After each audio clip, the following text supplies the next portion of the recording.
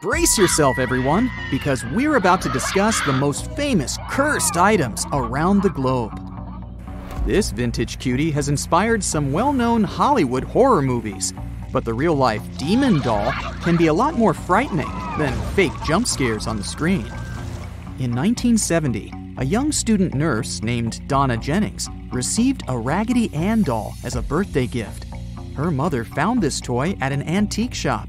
Soon, Donna noticed that the doll appeared to move around the house on its own from places where she left it. But she didn't get rid of it until the situation got way worse. Donna's boyfriend began to mysteriously receive claw marks on his chest when he had sleepovers in her house. The family called famed demonologists Elizabeth and Ed Warren, who agreed to investigate that mystery. The couple claimed that the doll had all signs of demonic possession. They locked it in a specially made glass cabinet in their occult museum in Connecticut. To keep the evil powers under control, they regularly read prayers. Of course, demonology can hardly be called a classic science, but unfortunately, classic scientists were not brave enough to take the doll into a lab for testing. And while we're talking about creepy dolls, we can't skip this gentleman. Robert the Evil Doll is known to have caused several incidents, ranging from car accidents to divorces. In 1904, Robert Eugene Otto received this toy for his birthday. He belonged to a prominent Key West family. Some reports claim that his grandfather brought this souvenir from Germany. Others say it was gifted by one of the maids. Soon, the family began to notice the doll knocking furniture over during the night, teleporting, and even talking. The housemaids claimed to hear Otto having a conversation with the doll alone, in two distinct voices. When Otto passed away, a couple bought the house, and eventually, their 8-year-old daughter found Robert the doll in the attic. Soon, she complained to her parents that the toy was evil and tried to attack her. Thankfully, today the doll is locked in a glass box. It's displayed in a museum in Key West, but it's still believed to curse people. So, if you ever want to go see it, take your time to research the safety rules. This modest wedding dress is not so innocent as it seems. It belonged to Anna Baker, the only daughter of a wealthy merchant. They lived in a fancy mansion in Altoona, USA. Anna's father wanted her to marry into an influential and rich family. But Anna fell in love with an ordinary iron worker, and they agreed to escape together. She purchased this dress for her upcoming secret wedding. But her father discovered their plans and ruined them. He forcefully locked Anna in her bedroom. She swore not to marry anyone else and spent the rest of her life alone. When her father passed away, Anna got out of the house and visited her former fiancé just to see him living happily ever after with another woman. Anna was very disappointed, so she continued living as a hermit in the family mansion.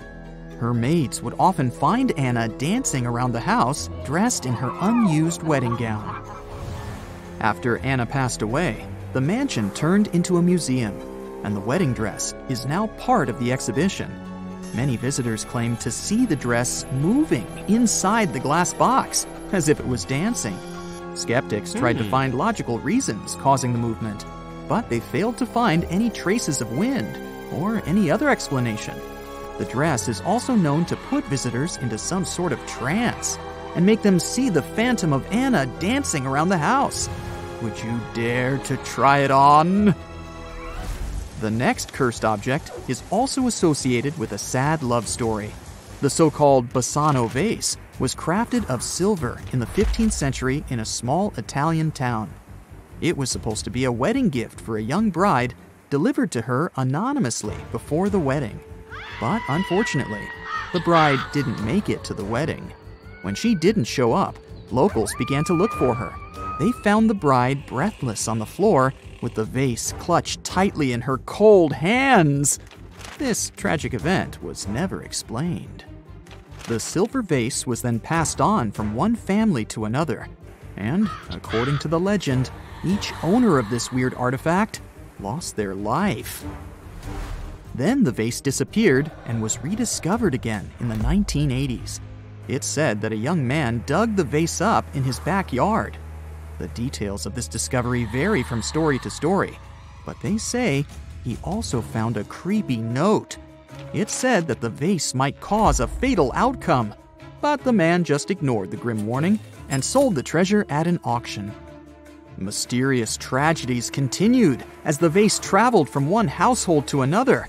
Finally, it was offered to multiple museums, but all of them refused to deal with it because of its bad reputation. It remains unclear where exactly the vase is now, but some say it's hidden in a box underground in an inaccessible place. So, if you ever dig this thing up in your backyard, be careful. The Hands Resist Him is known as one of the most haunted paintings in art history. Those who saw it claimed that the characters in the picture move or disappear in the nighttime. According to the artist, Bill Stoneham, this piece represents the doorway that connects the world of dreams and reality. Stoneham first presented his creation to the public in California back in the early 1970s. According to reports, the gallery owner, the art critic, and the buyer passed away soon after coming into contact with the painting. After that, no one knew where the painting was for years before one family found it completely abandoned in a brewery building.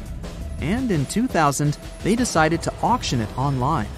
Soon the painting became a meme because it had a spooky disclaimer saying that it carried some form of curse. The seller claimed that the main character crawled out from the canvas at nighttime. The potential buyer had to sign an agreement absolving the seller from all liability. Nevertheless, the painting was sold for about $1,000, and its new owner didn't report any spooky events so far. But the auction page was viewed over 30,000 times, and many people claimed that simply viewing the photos of the painting made them feel sick or have unpleasant experiences. Here's another haunted painting, The Crying Boy, created by Italian artist Giovanni Bragolin. This work was mass-produced in the 1950s and gained fame worldwide. Gloomy rumors began to spread soon after multiple homes with this particular painting across the UK caught fire. But the most mysterious part is that no matter how severe the fire was, the painting each time remained undamaged. Some say those fires were just a coincidence, but still, nobody has yet found any scientific explanation for why the paintings are so indestructible. Just take a look at this solid packaging. Why in the world would someone need to seal a vial in such a massive plastic cube? It must be really dangerous. A few years ago, some viral rumors around the internet claimed that this substance scares the life out of scientists. But in fact, the vial contains a tiny fragment of a Zagami meteorite from Mars. Found in Nigeria in 1962, it became famous for being the largest single Mars meteorite ever found on Earth. Its full weight amounts to 40 pounds.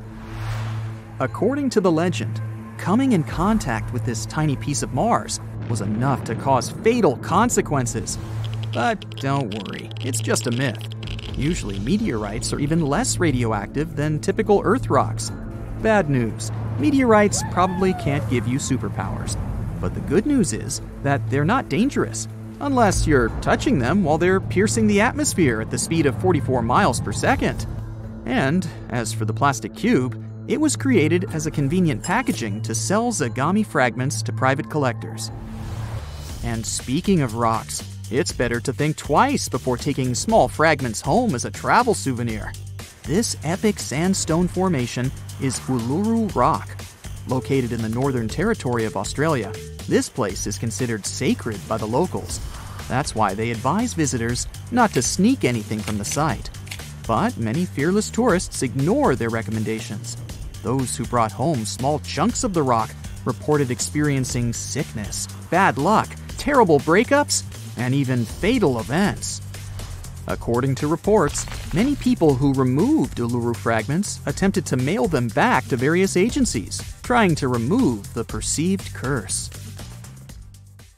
That's it for today. So hey, if you pacified your curiosity, then give the video a like and share it with your friends. Or if you want more, just click on these videos and stay on the bright side.